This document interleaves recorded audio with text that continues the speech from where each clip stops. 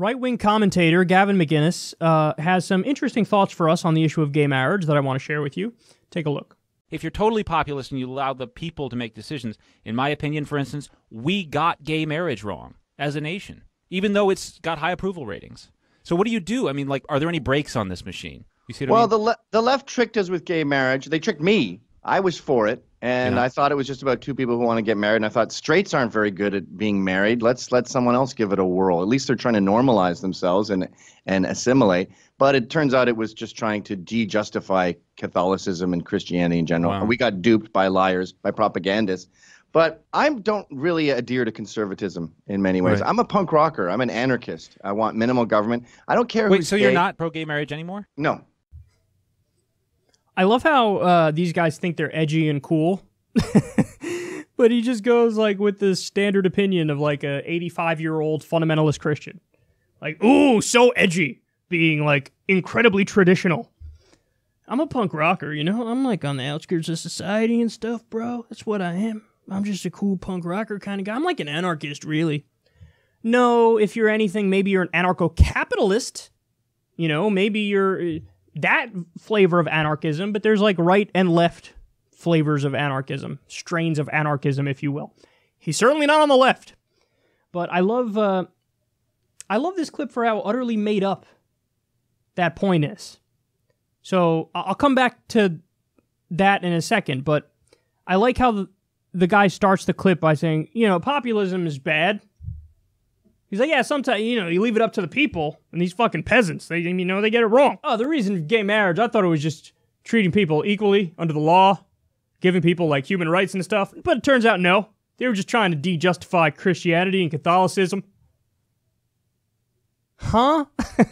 Well, they failed pretty badly because it's still, what, 70% of the American people? Maybe 80% of the American people who are Christians? Catholics are smaller, but they're a subset of Christianity anyway. Man, did they do a bad job. And I love how it's not like, hey, maybe that child sex scandal where Catholic priests were boinking little kids and then sending them from one, parish to another, one church to another. Like, hey, maybe that de-justified Christianity, as he said. It wasn't the child fucking scandal where they had to pay out billions of dollars in damages. That wasn't it, because obviously you can survive that. I mean, what's a little child fucking scandal every now and then? You know what I'm saying? Yeah. It wasn't that. It was gay marriage. No, but see, the only way you could believe that is if you think, well, religion equals the rule of law. So, like, not only do we have Christianity and Catholicism, but they should be the law. That is the norm. The norm is a theocracy where it's a Christian theocracy. And when secular people fought back and said, hey, no, gay people should have the right to marry, what you're saying is that de-justifies Catholicism and Christianity in the sense that it makes it so that's no longer the rule of law anymore. So in a way, there's an admission there. He's like, yeah, I'm a theocrat. I believe in theocracy.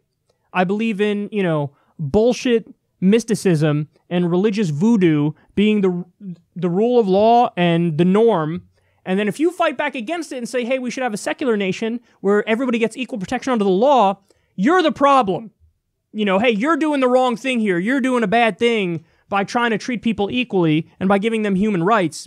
You're just de-justifying Christianity by not letting Christianity dominate you in your everyday life, by having it be the rule of law, which forces you to buy into the system because it's a theocracy, so religion rules over everybody. So you're not like these guys, they think they're edgy. You're not edgy. You're just dumbasses.